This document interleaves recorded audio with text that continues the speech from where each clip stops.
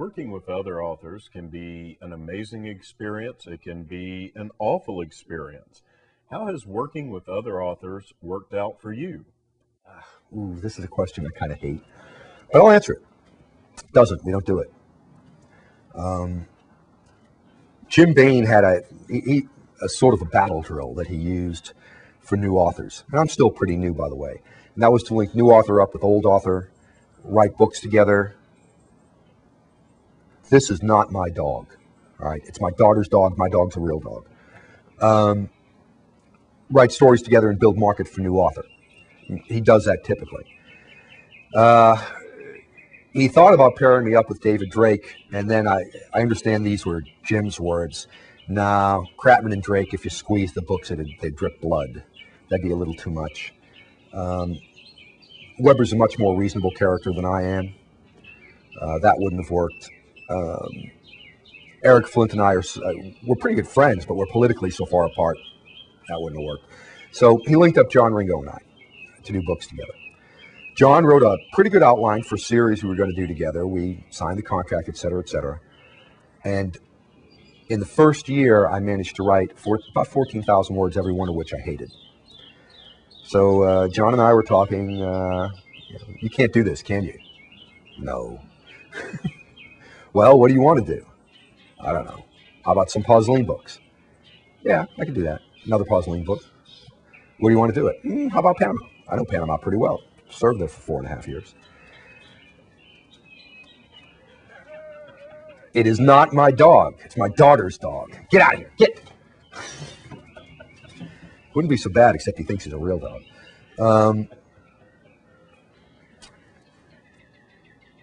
Anyway,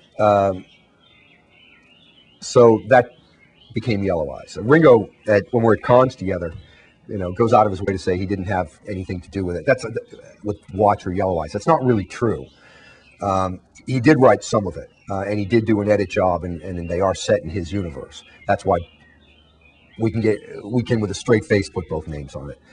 John didn't want both names on them. He wanted John Ringo Presents Tom Kratman, or Tom Kratman and John Ringo's Universe, or something else. But Jim Bain was the boss, and Jim Bain said John Ringo, Tom Kratman. So that's what happened. So I can't say I've successfully collaborated with anybody. I've written stories in someone else's universe.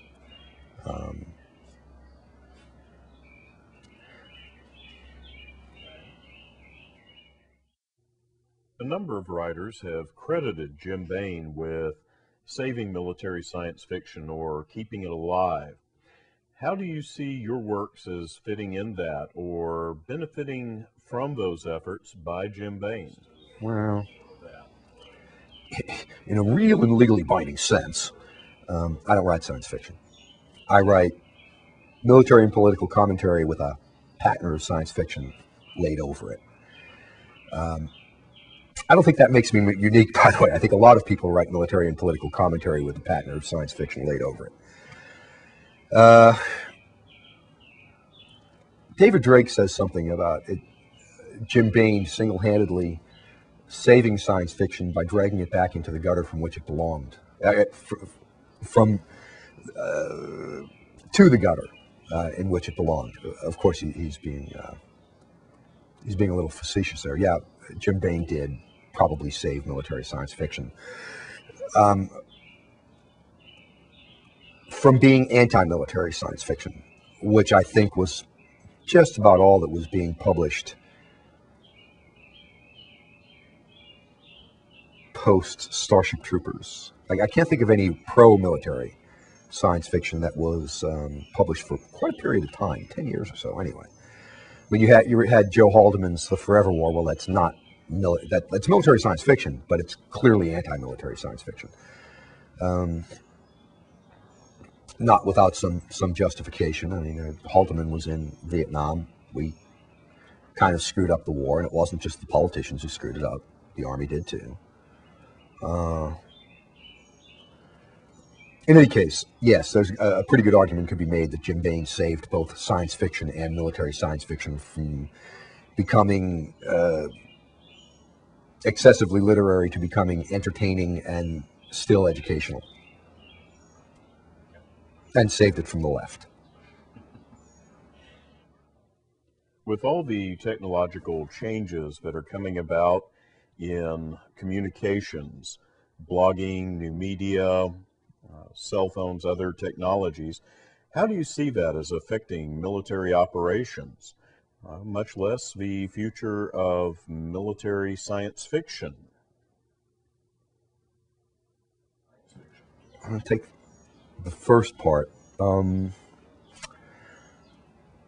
I said to my son-in-law shortly before he went in the Army that I would not want to be a company commander now, in a way, because every time I took the troops to the field, I would have to strip search them to take away their cell phones.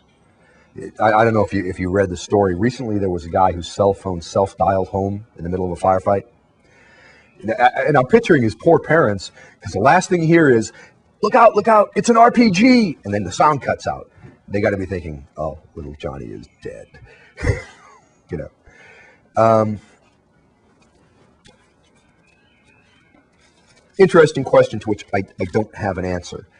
Will the presentation of, this is somewhat related, because really you're talking about telecommunications generally. Will the presentation of war as it's happening undermine the conduct of war, or will people simply get used to it and a little more callous? I'm inclined to think that if they're allowed to, people will just get used to it and it won't really cause any harm. I mean, there was no great outpour with the first time, or no great outcry the first time we showed bodies floating in the surf in newsreels during World War II. I mean, they'd held off, show no bodies, show no bodies, show no bodies. Well, they finally showed bodies, and people were okay. You know. Now, that 45% or so of the country that's anywhere from moderately to hard left, they're not going, I don't think it's possible to sell them on the war if you show them nothing but Rebecca of Sunnybrook Farm in a military setting. It's just, not going to make any difference to them. The people who are basically, more traditionalist, more nationalist, more patriotic, and yes, they are more patriotic, if any of you are listening, are going to say, well, that's the price, And that, I suppose the key is that relatively few thousand people in the country who actually, in an unpredictable state, usually Ohio or Florida, decides elections. They may become a little more callous too. As for mill blogging, it's done good work getting the word out, I think. But it's not going to convince too many people who aren't convinced already. I mean, the country's pretty split, pretty polarized, and damn near evenly. Otherwise, we wouldn't be sweating the election of B. Hussein Obama, potentially in November.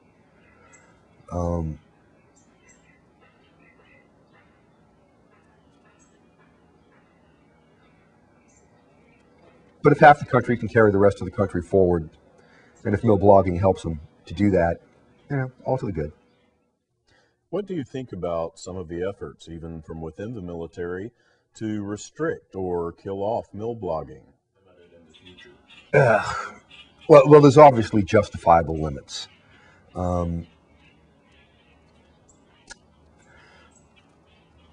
Punching in operational plans, codes, radio frequencies, or if we're using frequency hoppers, the sequence of frequency hopping.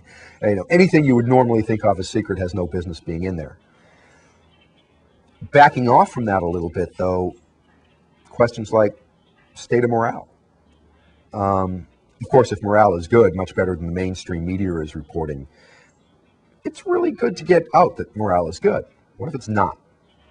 You can't say it's not a principled position to say that we will only put out good morale. We will only put out good stories. The good stories lose their impact, especially once it's known that that's all that you're putting out. I'm inclined to think that short of operational information, they ought to have a fairly free hand. And yes, if they report that morale sucks in a given unit, maybe it's time to change commanders. Maybe that's just an indicator that to take a closer look at why. Let me interject a little philosophy here.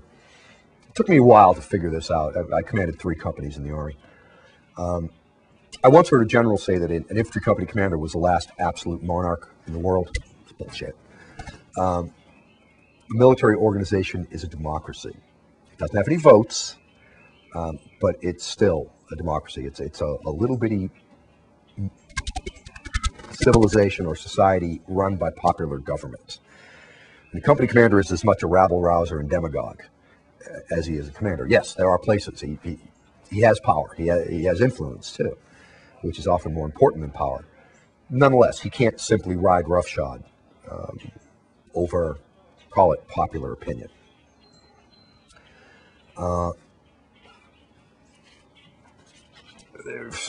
That led into your question, but ask the question again. What do you think of efforts to try to kill mill blogging? Okay.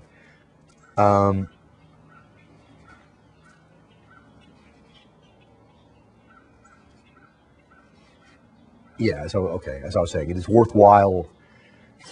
Information is to the good. Everybody in the military is tactically minded. Everybody knows how to hide things. Everybody knows how to put on a show. And it's very, very difficult to tell from the outside what's going on in a given unit. I treat mill blogging for the most part as, think of it as a kind of an IG that can stick its nose into everywhere and delve a bit into the truth, or at least give you hints on where to look for the truth. And overall, therefore, probably a good thing, even if it may have occasional bad aspects. Occasional bad aspects. Scott Thomas Beauchamp. Let's take an example. Scott Thomas Beauchamp did damage to the war effort and to the Army for, I guess about 48 hours. And then the truth came out. Think about it. He damaged the New Republic, which is often an enemy publication, right? He undermined, it's like that fake ranger who didn't get through basic. He undermined the credibility of the left by illustrating the credulousness of the left. Overall, although I'm sure he didn't intend to, Scott Thomas Beauchamp probably did us a favor, and that's as bad as it gets.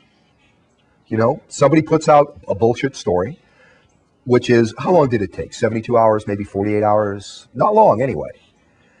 In fact, I think it might have been less than 48 hours before the first faint whiff of dog shit reached someone's nose.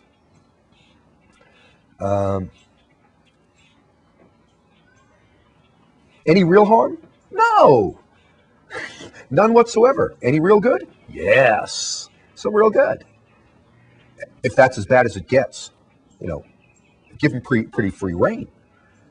Because most people are not out to undermine the war effort or try to make a name for themselves by undermining the war effort. How vile can I be? If it gets too vile, Uncle Jimbo will get it. Okay. Or to get that extra special blowjob from his wife, who happens to be on the staff of the New Republic.